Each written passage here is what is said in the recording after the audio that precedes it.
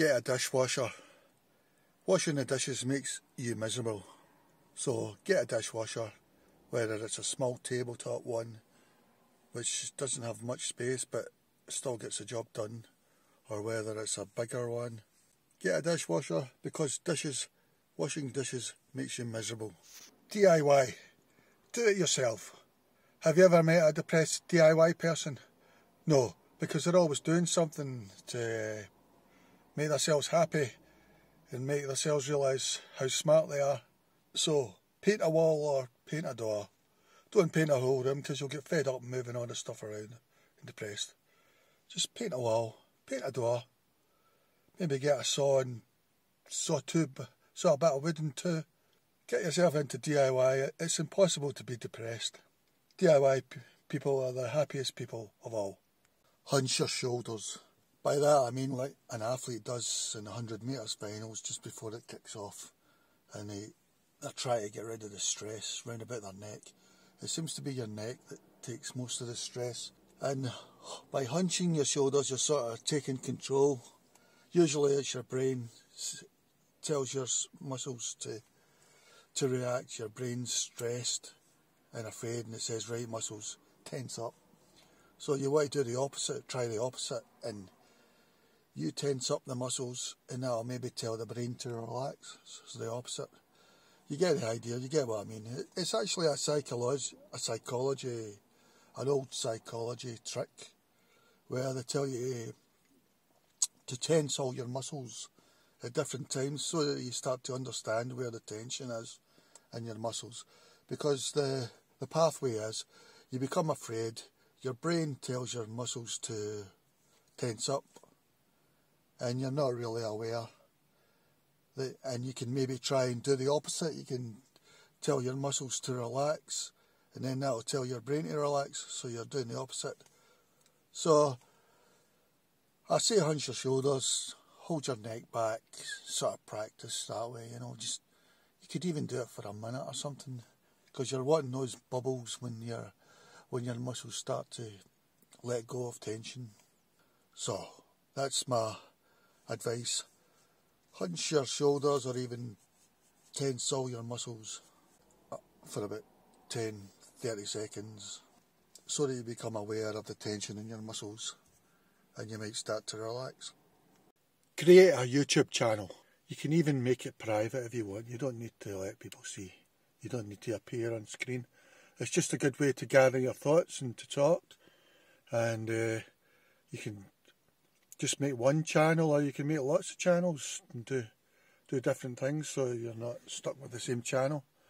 The only problem is you need to get 1,000 subscribers to get to AdSense, but if you're not looking for money, it's just a good way to gather your thoughts and say what you think, or show things you can do or whatever, or anything. Like do a review on a Beatles album or anything. So that's a tip. Make a YouTube channel to express yourself. Ear defenders. Get ear defenders. And when to use them? All the time, in your house, anywhere really. I would wear them all the time if I could, but it would look too strange, so I'm still too scared to. But ear defenders, yeah, because if I was a council leader, that's what I would give to everybody. If I ran a hospital, I would give it to all the patients. Most of us will never get silence because maybe we've got bad neighbours, or someone slams doors, or kids are playing outside, or you live next to a main road. All these things, most people just can't get silence. Meanwhile, the well-off people, most of them probably will get silence, although some of them buy a house near a main road, which I can't really understand. But most of them will be able to get silence, and so you deserve it as well. So get yourself a pair of ear defenders, and make sure that you can squeeze in Bluetooth earbuds underneath, because then you can listen to what you want in your Bluetooth earbuds, and you have silence as well. So my tip is to get ear defenders, wear them about the house all the time, even in sleep, even, and ear defenders everywhere. And let's hope there's an ear defenders revolution and we all wear them outdoors when we're in the supermarkets and stuff, so we're all happier. Funny voice. Embrace your funny voice. Here's my funny voice, okay? This is what I like to talk. It's my alter ego. Yeah, you want your funny voice. Just to sort of think of yourself in a different way. A non-threatening way. A bit silly. Of course, whether you do your funny voice to other people is up to you. Yeah, your funny voice, you need your funny voice. You need a funny voice and you need to develop it and embrace it, because it can give you a different aspect of yourself for situations and stuff, you know. Develop your funny voice. Where did all the geese go?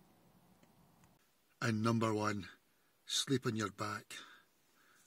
Obviously, if you already sleep on your back and you still feel depressed and anxious and that, then it's not going to work. But I believe the human body is meant to sleep on its back.